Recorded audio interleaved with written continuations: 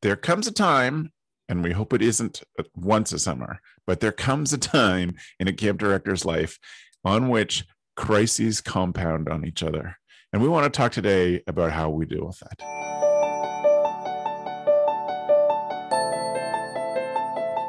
Hello, Camp Mavericks, and welcome to the CampHacker podcast. I am Travis Ellison. I'm grateful to have you here. I am a summer camp marketing and strategy consultant, and I help camps translate what they do so more families insist on sending their children to summer camp.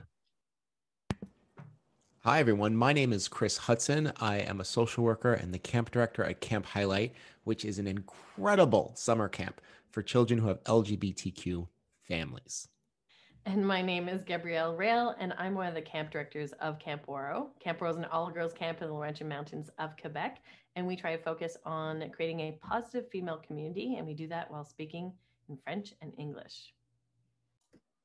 And my name's Joe Richards. I'm a summer camp professional who has chosen to ply his wares at Pierce Williams Summer Camp and Retreat Facility as the executive director for the past 15 years. We are a United Church of Canada summer camp and retreat facility located in southwestern Ontario, about halfway between Detroit and Toronto. Welcome back, you three. Interesting topic today. I'm sure we've all had these days. As I say, you hope that this doesn't happen every summer. I would say over my 15 years of camp directing, this is probably in every 3 summers, there would be a week of just one thing after another, whether it was helicopter evacuations from out trips or, compounded with lots of other things happening on site. And of course, the health inspector showing up while I'm on the parent call with that camper's parents. We've all had those times, and they are incredibly hard to deal with.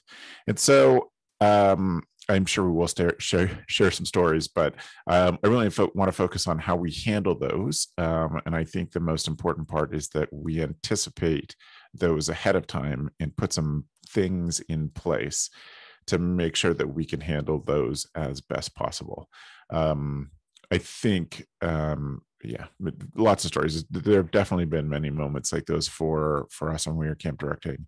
And I'll start off by saying that I think my experience is easier than lots. Although the panelists all have great partners in camp directing, it was nice to have 2 directors at the same position, myself and Beth, where we could either be dealing with 2 crises, one each, or if one crisis was more upsetting to the other person, one person or the other, you could switch off. And I definitely remember a moment specifically with a board member where I just had to walk away and say, I'm sorry, you have to take this one. I can't be the one to handle this one. And there were many times when I said, it's okay, I got this one, just go. And that was certainly a gift that we had in co-directing. But I think that was our major crisis thing, was that it was helpful to have somebody else that we trusted to make good decisions with about this. So I'm wondering, for you, what are the sort of things that you want to put in place ahead of time that you think are great survival skills, for lack of a better term, in a big crisis?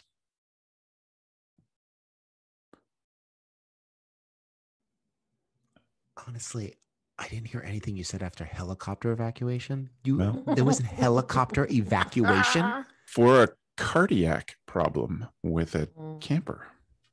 I mean, I think the entire episode should be about that. No, I'm kidding. To tell you the truth, Chris, it's not the only camper helicopter evacuation that I have been around responsible for reacting to. If we ever had to evacuate someone by helicopter, Camp Highlight would be the most popular camp in the world. Like, if these kids knew that there was a chance they can get a helicopter, I'm joking, but not by much. First off, I think when it comes to emergency preparedness, you have to, I feel like I say this all the time, but you really have to understand what your core values are. Like, for us, it's just like, keep the children safe at all costs. Keep the children safe at all costs. So whatever we have to do, however much money we have to spend, whatever we have to pull, or whoever we have to push or pull to make that happen, just make it happen. And in some cases, it makes things not easy. It's never easy, but it makes things very clear about what has to happen next. The first year that we did Camp Highlight, which was 2000, oh my God, cut this out. I don't remember. 2000, oh God, I'm going to guess 2010, 2009.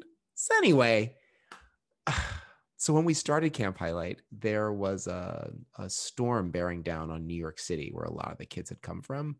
And it was going to arrive the day of departure. So we had to get all the kids home the day before, and we were running transportation. And it was a crisis for us because we were just starting out. Also, I want to point out that week there was an earthquake. So pretty much we were just being tested. But, at the end of the day, like I said, we're like, well, there's a storm coming. We have to keep the kids safe. So what do? We just got to get the buses here today. Like, we're just going to call them and tell them they just have to come today. And whatever they tell us that we have to do to make that happen, we're just going to do it. It wasn't easy. It wasn't cheap, but it was clear. And the clarity was really helpful to me in the crisis. Like, it's just, there's only one thing to do. Yeah, I think that clarity is key. I think that steps we can put in place to be ready for it is just our mindset, right? And the idea of what they now call a growth mindset, right, where you are sort of ready for anything and you can do anything,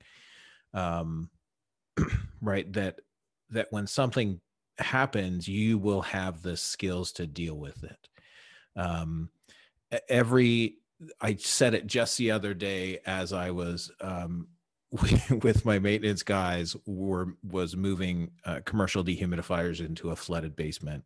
I said, every moment of my life has led me to this point so that I have the skills to deal with this quickly and efficiently and get it done. And I think that that's the best way for camp directors to approach things is to say, great, everything that happens is an opportunity to learn. Right. And everything that happens is an opportunity to learn and to use into the future. And I think that mindset, I wrote down on my sheet of notes as we start a podcast, don't be fooled into thinking that I write this down like well before the podcast. It's literally during. Gab knows how well I prepare for things. I literally wrote down mindset, right? Because if you think that the world is coming to an end and you think that you're not going to be able to handle it, then my belief is that you are not going to be able to handle it. And you are what you believe. And if that's what you say to yourself, self-talk is the most important thing for this topic and also for many other topics. So yeah, and that comes with having a strong team, with what Travis was talking about at the very beginning. If you want to start with building trust within your team, start with involving them in all of the procedures that are necessary, and you don't have to involve your young staff members, but certainly your leadership team members need to be able to step in. If when do you make the call to call a helicopter evacuation, when do et cetera. And I think also desensitizing your staff to the fact that stuff does happen every summer, and share previous summers, this is what we had to deal with, and then another summer this is what we had to deal with, so that it's not a shock to their system when something does happen, like a basement flooding or a huge windstorm that knocks down a bunch of trees and you have to clean up after that storm. That's part of the behind the scenes. So letting people know that when stuff happens at camp, that's part of our norm. But how we deal with it this is how we deal with it. And so then you also have that mindset that you can trust that team to step up when you need them to step up. So you're clear-headed because you're not by yourself making decisions and by yourself executing plans, because you can't do all of it at the same time.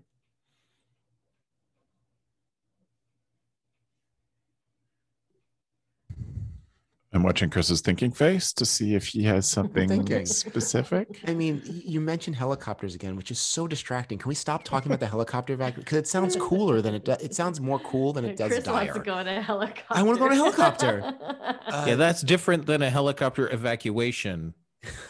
I suppose. Wanting to go in a helicopter and dealing Still, with the crap that comes with having a helicopter land on site. As you're evacuating the kid, there's got to be a moment where you're like, this sucks, but it's also You're gonna run and jump and grab onto the side as the rest of the camp explodes. Okay, we're way off topic. Listen, Gab, I was listening to you about, you were saying when working with the young staff, like desensitizing them to the fact that things happen. I guess the question I had was, does that work? Because I don't think I've been able to do that successfully working in camp for this long. It seems like the young people are always excitable, and I've given up trying to desensitize to them. I've just taught them how to triage and escalate. So, I mean, when you said that, does that work? Are you able to sit the young people down and just be like, look, sometimes you're going to get hit by like arterial spray from a kid. And when it does, you just calmly bind the wound. Right. Yeah. Do you do that? Yeah. Yeah, absolutely. I think does it work? Yes and no. I think it works in the sense that the 17-year-olds that I've spoken to now that they're 19, they've evolved into being able to process that. So they might not have, like you said, the excitable part, that's going to be the learning piece. When after the event happens, then you can address that behavior afterwards and say, is there a different way that we could have dealt with this, et cetera, et cetera. So then when they are 19, it's just it's the puzzle pieces that you're putting together. So they might not have that exact reaction that you want them to have at 17, but by the time they're 19, they're part of that this is not new to them anymore, and they've had those experiences. So it's setting up the expectation, and then it's also giving them clear directions. So in an emergency situation, like you said, the triage, I want you to do X, Y, and Z.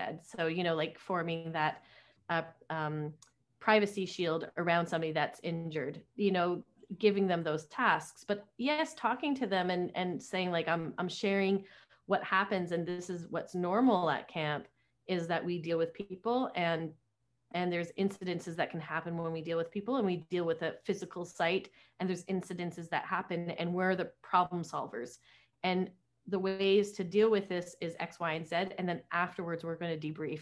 But there will be incidences, and most likely there's going to be an incident this summer, and this is what's helpful when we're dealing with an incident. And then you're of course going to have staff members that react not the way we want to. But I think my interpretation sometimes is and this is where Joe's talking about the mindset. Sometimes I think my staff could react better. And I think that's because I'm hypercritical. And after the summer, and when I debrief it with people that I trust and know me very well, I notice it's only 1 or 2 or 3 staff members that reacted the way I didn't want, but the other 65 were fantastic and great. And I didn't even have to pay attention. So also it's my mindset. Sometimes I'm like, why didn't they react this way? But actually it was only 2 or 3 of them, those pains in the butts, but those ones, they learn though along the way. But what you said is really important, Gab, the fact that we're probably going to have an incident this summer. And that goes, I was on a Dr. G webcast a couple of weeks ago. And she said, when talking about coronavirus specifically, she said, use when, not if language, right? So when coronavirus comes to camp, this is what we're going to do. And exactly. And what I said to my camp directors, I said, I think we go through our policy manual and just change it all to when language. Right. When, when this illness happens, or when this happens, this is what we do, because I think that helps with people's perception when they're reading through the staff manual and expectations expectations. Like right. And it sucks because as I was saying that, I thought about the death clause that's in our staff manual. Right. Mm-hmm. So there's when a camper dies, these are the steps to follow. But I think that when we're talking about what we're talking about today, which is this idea of when everything seems to happen at once, the more clearly you can follow a set of pre-written instructions, at least if that's your framework, right? Then you're going to be more successful. There are times when a storm comes out of nowhere, a literal storm, and there are sailboats flipping off the dock, and there are canoes flipping off the dock. And at that moment in time, there's no real script for that. And I just find, right, that's a different, there's sudden crises and there's crises you can see coming. And some the way you prepare for them, like even at camp here at Pierce Williams, and I've talked about it on the podcast before, the detour, departure, or death, right? So when you have someone at camp who's an integral part of camp, right, if they get really sick, so if you had an administrator who's been with you for years who got really sick, that's a detour because you don't know what their job is. So are we ready for that detour, or are we ready for that person's departure if they're going to leave camp, or if somebody dies, right? Are we ready? So it's all a similar thing. And it goes to the fact that when all of this is going on, and Travis, I'd love to know if I'll bring up the helicopter again just to get Chris squirreling. Come on. When our policy here is when no matter how bad things are, camp goes on, right? Like, because for 90% of the campers, camp has to go on. And if they never know that a kid got picked up in a helicopter, that is totally fine, right? If they never know that you had an ambulance on site, that is totally fine because the program went on, the staff did their job. You can debrief it with staff later, but it's unimportant that everyone knows everything. And I think that's where a lot of camp staff are like, well, you didn't tell us this. And I was like, well,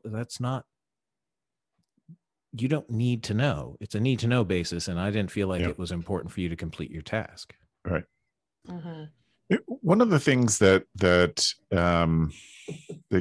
Gabz made me thinking about things like, I guess, and you're reinforcing this, Joe, that we need to create as many procedures as possible. I think it is worth talking to other camps, other camp pros, to say, what are the worst crises you've ever faced? Let us make a plan for that. There have been a number of major incidents at camps in Ontario, across the world, that have affected the whole industry. But part of that is it allows some of the rest of us to plan for those kind of things. And there was an incident in the 90s that meant that our camp, that not our incident, but that another camp had, that meant that we created massive crisis protocols. And just having that, and the idea that there is a checklist or a guideline to follow, I think, you have to know yourself in these situations. I love emergencies. That's why I was a firefighter for 7 years, because I want to be in the middle of all that all of the time. But other people, that's not the case. It's incredibly hard to handle. Certainly, you have to build in a plan that needs to be built today for how you debrief these situations, how you talk to your staff about it, how you talk to your campers, as Joe talked about, what they talked about, and parents. And because it's 2021, you probably need a plan to be prepared that if your staff's parents call, how you're going to deal with that, because that didn't used to happen. That happens more often these days.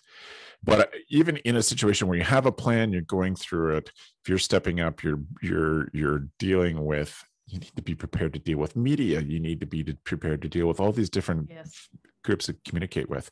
It is great to have someone right behind you with that checklist on a board, for whom you can say, okay, where are we at? What do I need to be remembering right now? So that the remembering everything, you get to be the calm problem solver in this, but you can't probably match that with the remember absolutely everything. And so if you have someone who's behind you with a clipboard who's like, okay, next step is this, and then you've already taken a positive step to dealing with a crisis effectively and reducing crisis. Go, Chris. What's really critical about that is having it written down, like having 100%. It written down and having it accessible.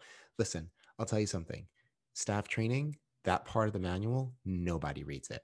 Like, nobody reads it. Like, what to do in event of a storm, what to do with lost child. Like, because we have like pop quizzes, not really, but we have discussions, and it's so clear that the staff just gets that part, stops, and then skips to the appendix. And I don't know what to do about that. We've tried all sorts of things in training. And it's not that things don't happen. It's just that I guess the strength of what I'm trying to say is that I feel really good that when things do happen, they have the manuals in the cabin. You know, it's not committed to memory. It's not like, oh, one more thing. You need to remember this. Like, no, we write it all out. And I think that's really important to have that out and accessible for your staff, especially your young staff, which, you know, again, Gab, we need to talk because like clearly I'm not training these young people well because they're liable to freak out at any moment. Man, if my staff is listening to this, you know, not like freak out, but like, especially the ones who are like, this is their first or second year. It's sort of, you know, they could be thrown by a really bad bout of homesickness and they run to find us. And I, you know, and having it written down is super helpful, I find. Well, I that's interesting. So bad. How long is highlight usually, Chris? Like how long are it's a week. Yeah. It's so a week. That does make a difference when you have staff for longer periods of time because you get to build, but you have people who are coming year after year. And so you can build that culture of capable into your staff and kids. And I find over time that the staff just becomes more capable if you all the usual set high expectations, work with them on the things, recognize that people's psychology is always changing, will definitely be much different in 2021 and 2022, but you can definitely work on how to get staff to be, you know, in a situation where you have enough staff anyway who could step up and say, what do you need? And the dirty little secret is the more crises, the better they get at it. Of course. Like I've been at, I've worked at 6 week camps for years and it was, like the first time a kid throws up, it's like, what do I do? The fourth time the kid throws up in week 5, you're like, all right, you grab the bucket, you're ready to go. Yeah. Experience helps. First time a kid pulls a knife on you, it's challenging. That's when you hit the button. The second or third time, you're like, this is getting kind of funny. You jump for the helicopter, you're out of there.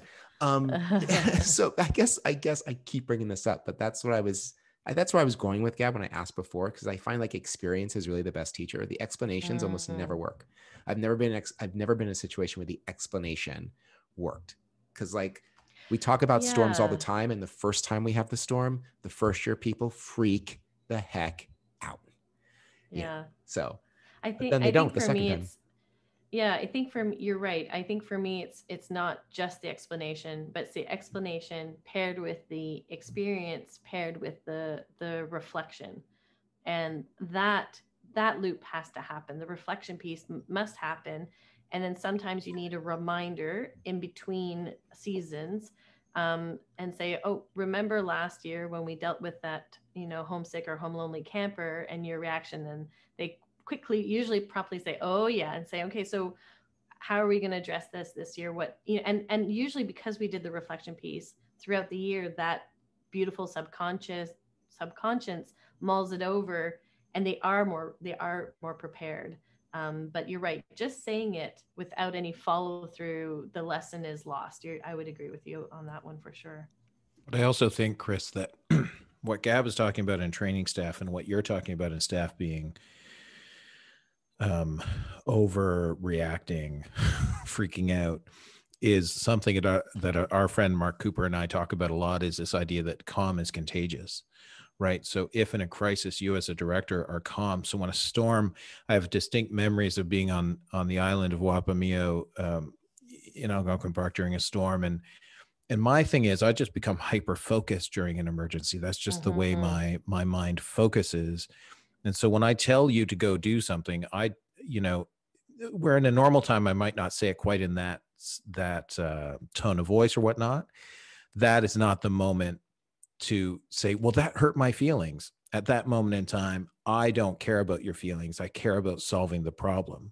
At the end, when we debrief, I'll apologize for making you feel that way and walk you through that you shouldn't feel that way in that particular moment. But this idea that calm is contagious, that when something big happens, people will look to you. It's like you're training dogs, right? That if you're, I'm not saying we are. Yeah, I know, but I think you're going to regret this on listen back. If you if when you're training your dog looks to you to see how to react to different situations. And camp counselors are the same way. They look to their leaders to how to react to a situation. And if you can do it calmly and competently, then they will learn from that. They might not need to remember what's in the manual at that moment in time, because you're going to remember what's in the manual and help them through that. But I find if I just get a microphone and talk really low and talk to them, it just calms them all down. But I think that's a good, there's gold in that, Joe, because we're not going to hire people who've had these kind of experiences before. Any of these things, like just the closeness of the community at the end of the camp session when everybody's just melting because it's so heart-wrenching to leave this close community. We can't prepare them for that. We have to give them a chance to practice, and we have to tell them what the expectations are. But we have to understand that they don't have any reference for this level of stress in the case of this topic. And so we have to be as patient as we can. But there's certainly been situations where I have said to a staff member, that's it, you're out, come back in an hour. Don't talk to anybody. I don't want to see you for an hour. We will keep working with this whenever you're ready, but not when you're ready. Not when you think you're ready. Come back in 1 hour, take that time and get ready, and then we'll go. Just because I can't handle you while I'm handling this, because as Joe said from the beginning, we're here to make kids safe. And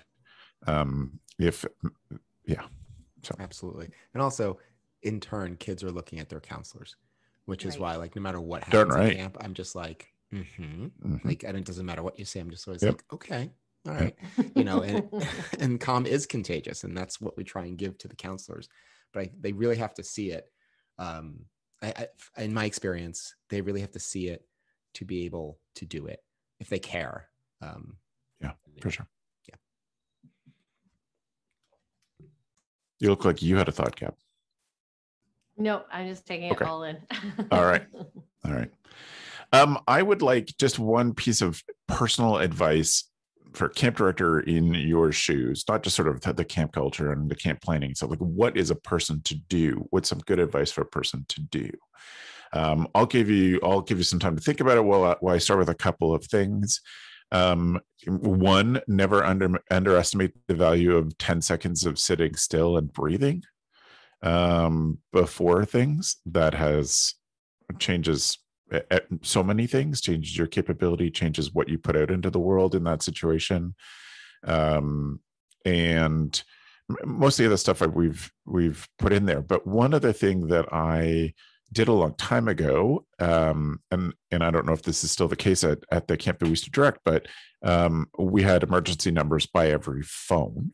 And included on those emergency numbers were 3 camp directors within 1 hour of us that I considered friends. That if there was some sort of crisis, I could have called Brother Bill and said, Bill, we got something going on. Can I talk it through with you? Or can you send me 6 bodies for a day? Any of those things. But there was people that I had, Jerky, this is what's going on. I just need someone to bounce it off of. That, having that handy and not having to look that up in a crisis. Of course, when I camp directed, there weren't cell phones to keep in my pocket all the time. And so that was a little different, but I think even in that situation, you would want friendly numbers close to every phone so that you would have someone to reach out to. Some other sort of personal pieces of advice that you would give. I think you mentioned this before, and this isn't something that we can easily do, but like, I'm a co-director of Camp Highlight. There's 2 directors. You mentioned that before. It's so great to have someone else to calm you down or to also reflect back to you. Is that an emergency? Just so that there's that. And I know a lot of people listening, you can't be like, well, I can't just hire a new, if there's just one camp director, it might seem like I just can't hire a second one, but you know what? Maybe you can. It's something to think about. It makes the job way easier. The other thing that I was thinking was, I think it's really important to define emergency.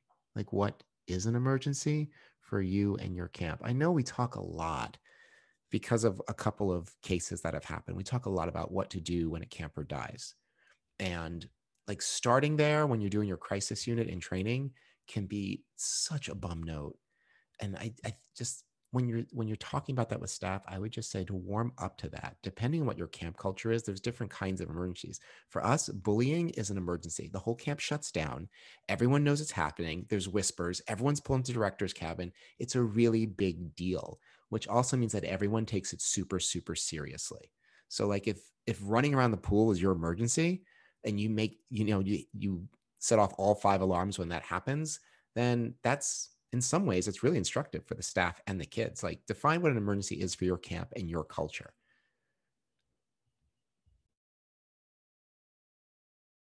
I really like that, Chris. Because you're also talking about your camp values, and you're also talking about how to approach things like if you're, running around the pool is dangerous. So we take that seriously, but how do we deal with that situation? Because it hasn't gotten to the point of harm, but it could lead to that. So I appreciate that.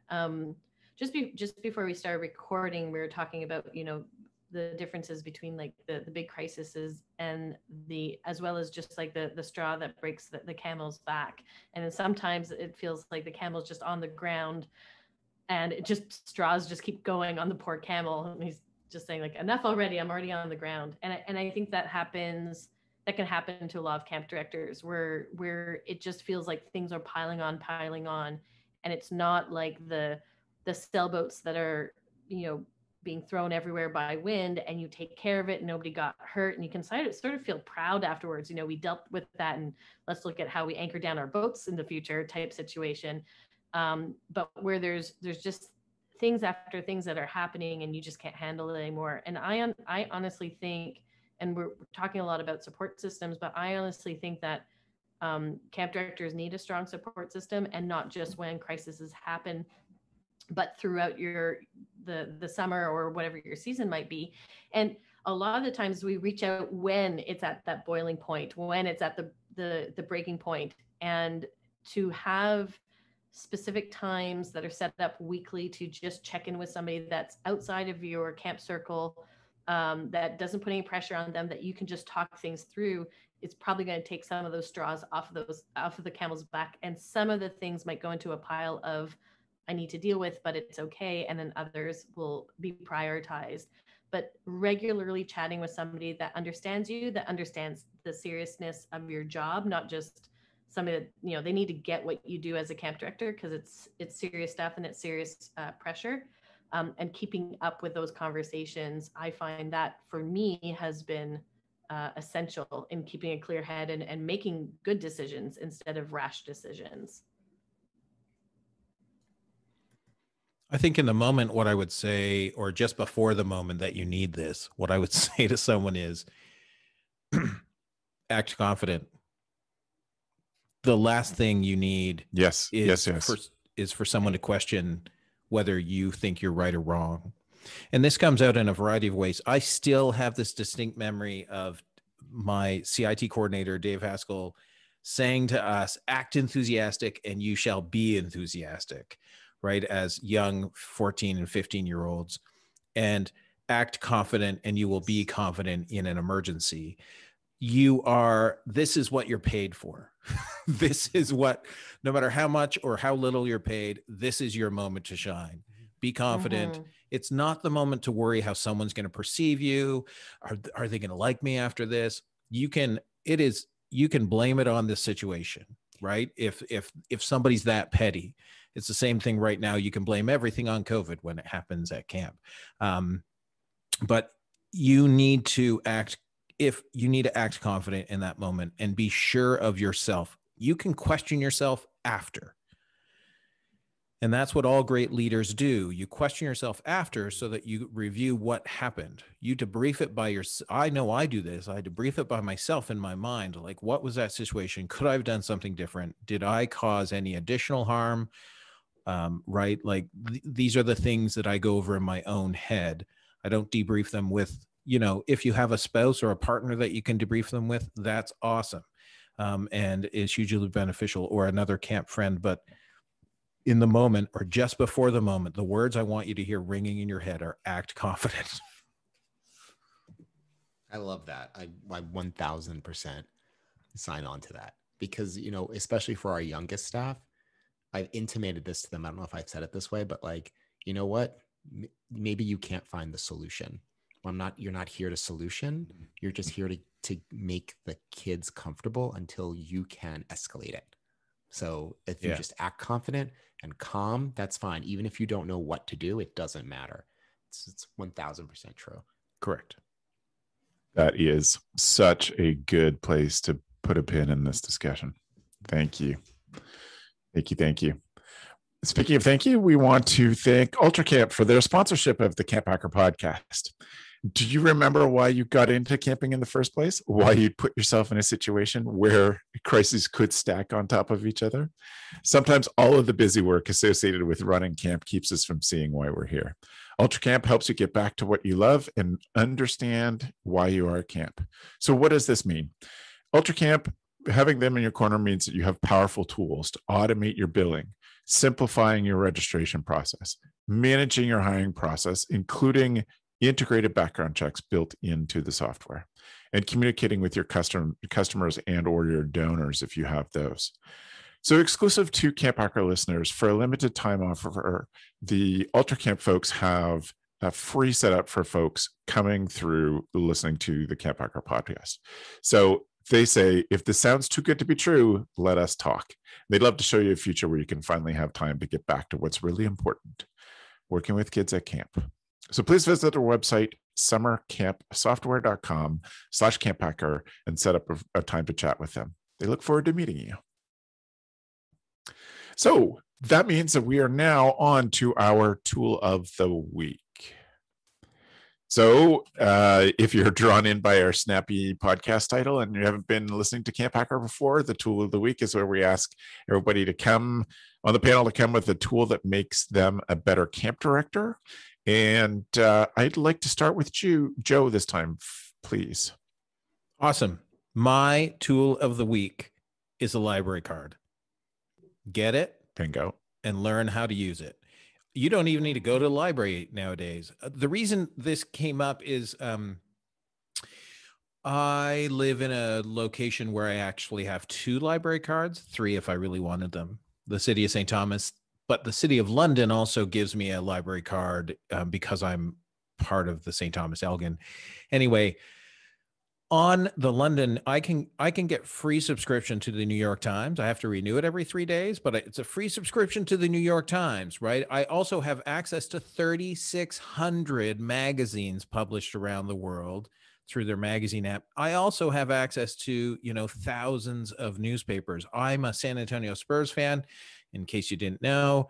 And so I read the San Antonio Express from my new tablet. I didn't buy an iPad. I ended up buying a Samsung tablet at Costco.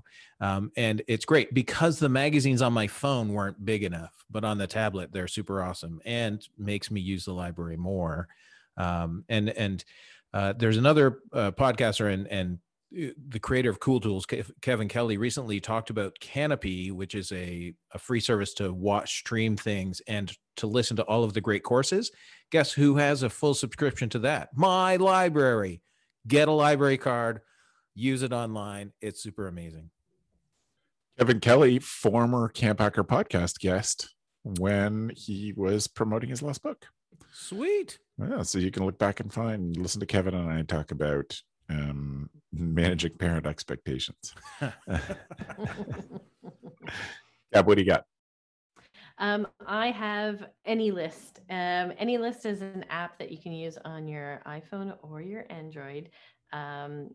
And basically, I love this thing because you can create your own list. They have template lists for like grocery shopping or home improvements or whatever. But what's really awesome about it is A, it's free.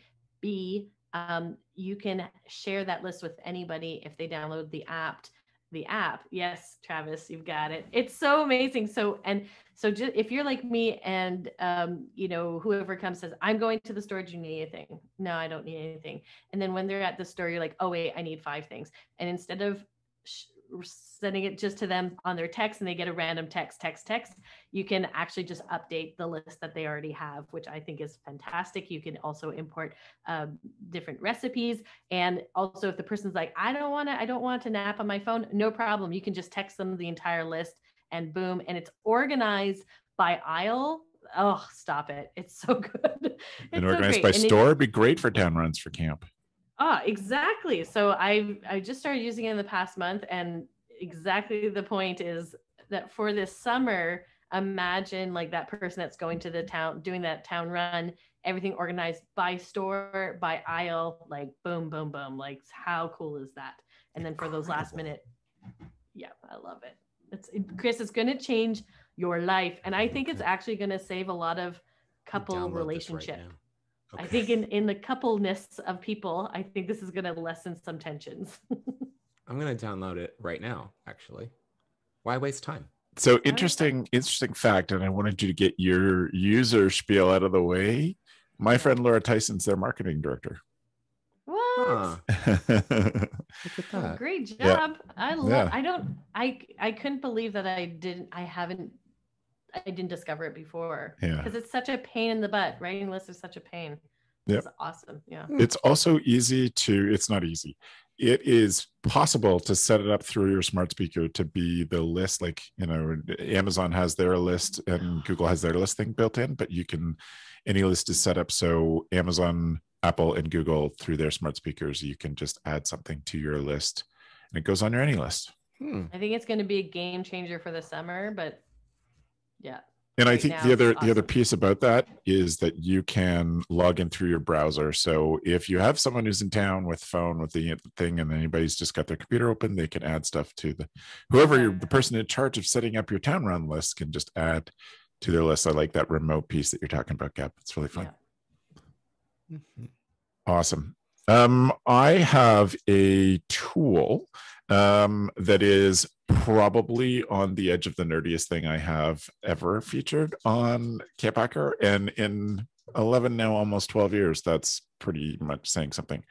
I have been talking to Chris Hudson about designing a game to teach counselors how to let counselors practice how to engage with kids, because of my rediscovering my love of role-playing games.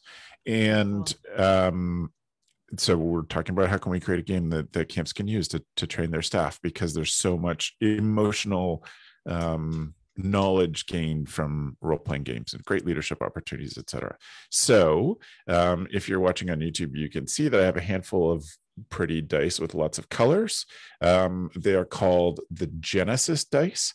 They're also known as the narrative dice system. So system being the way that you play a role-playing game. Everybody knows of Dungeons and Dragons, the world's biggest role-playing game, but there are literally thousands of role-playing games. Mm-hmm. Sometimes there's an underlying system that's common, and there are different settings.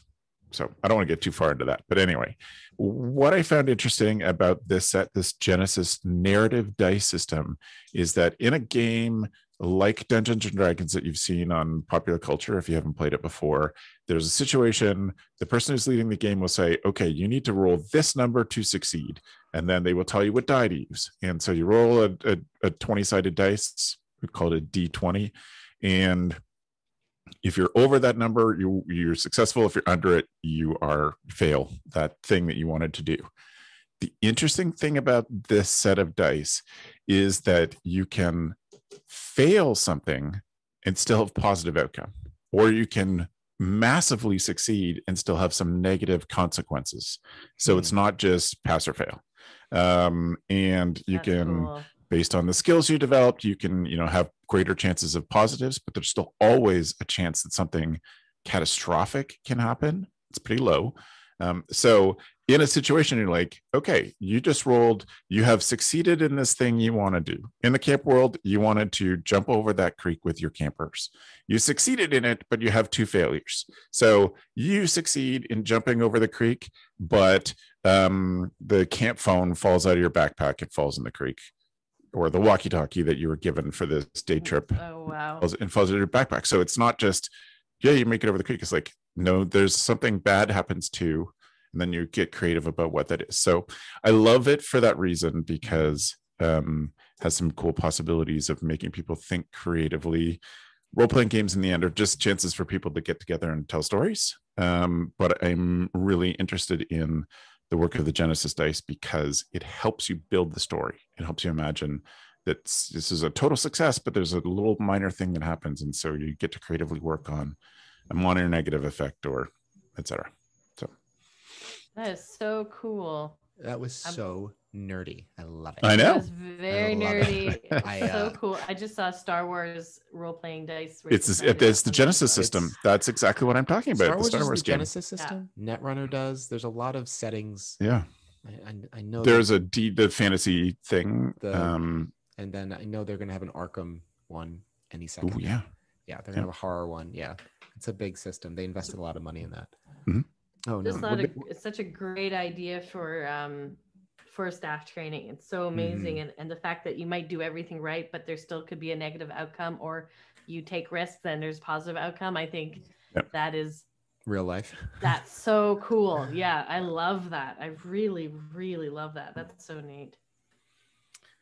Well, Gab, if anybody's listening and wants to support this very small seed of an idea that I have shared with Chris and a couple of other camp directors, we could use some financial backing, of course, in which case we would hire Gab to do the graphics for our version of the Camp Counselor game. The Chris, what's yours? Are endless. So if you're anything like me, over the past 12 months, you've been in approximately 400 billion Zoom calls and meetings. And not for nothing, I'm bored. So I was super excited to discover gather.town. That's right.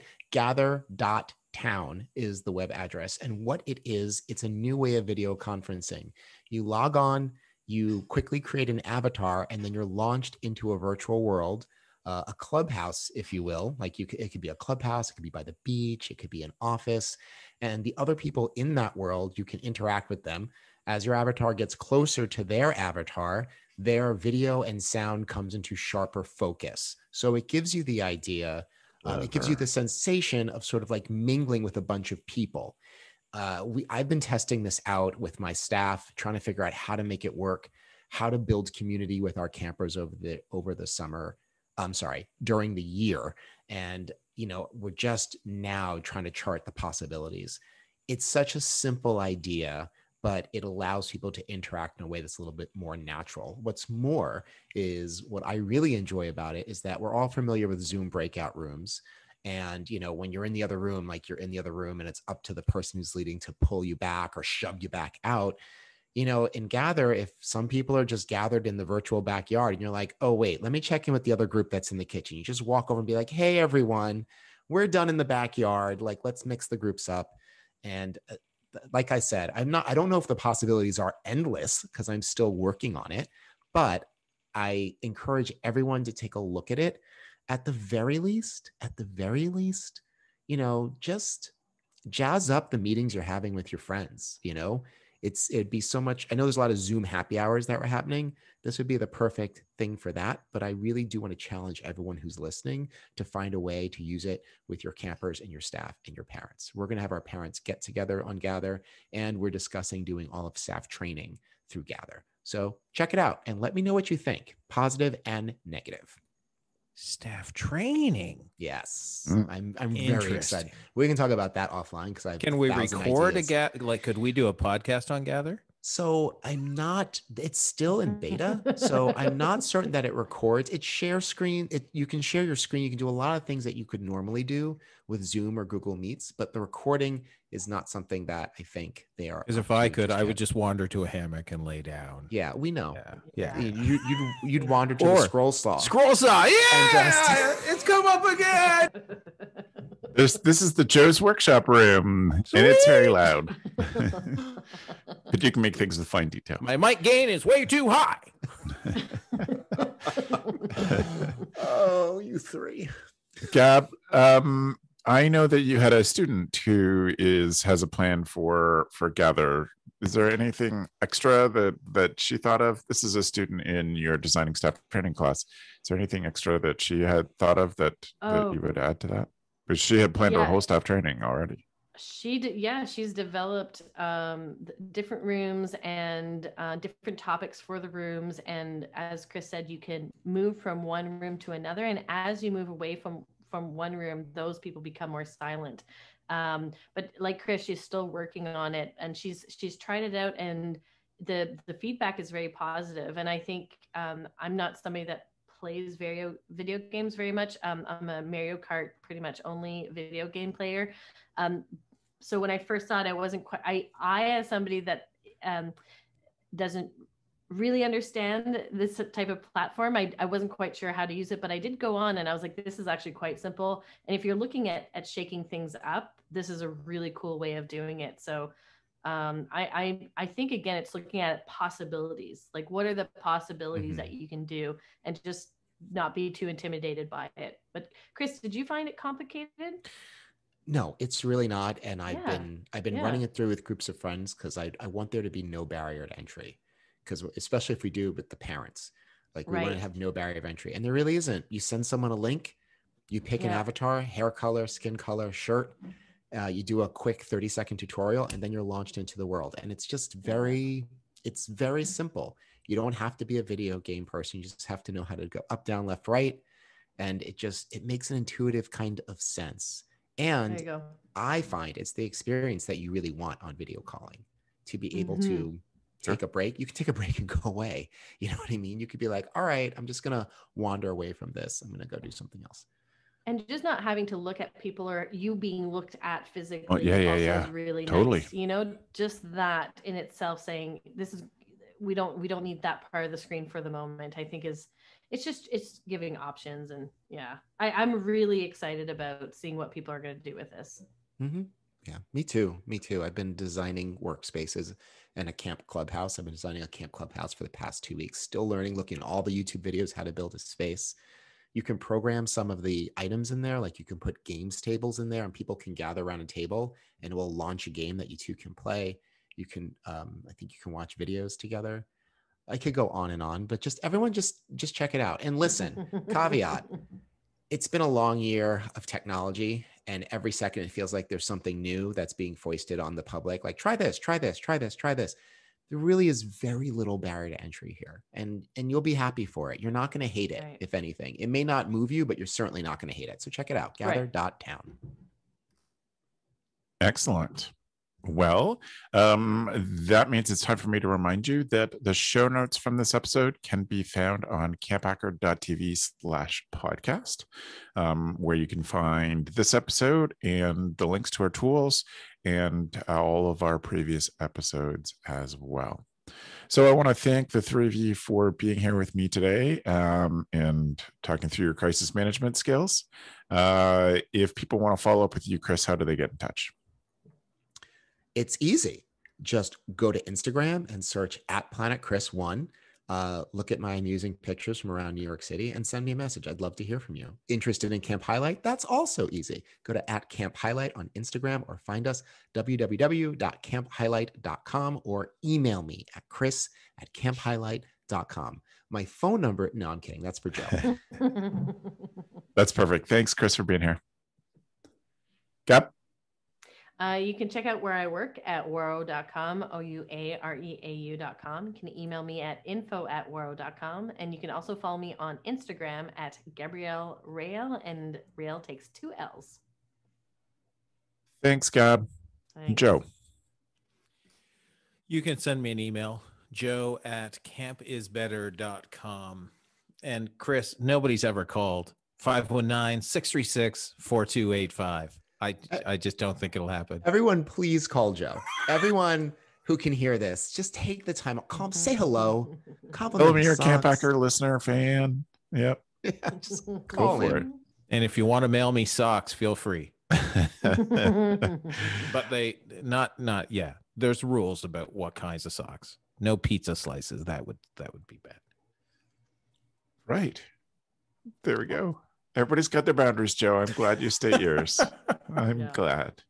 I want to thank everybody for watching us on YouTube or listening while you're doing fun things. We appreciate being a part of your lives. If you have any questions or things you want us to talk about, or even feedback or ideas for specific episodes like this, please reach out to Travis at gocamp.pro. Thanks for the evening, friends.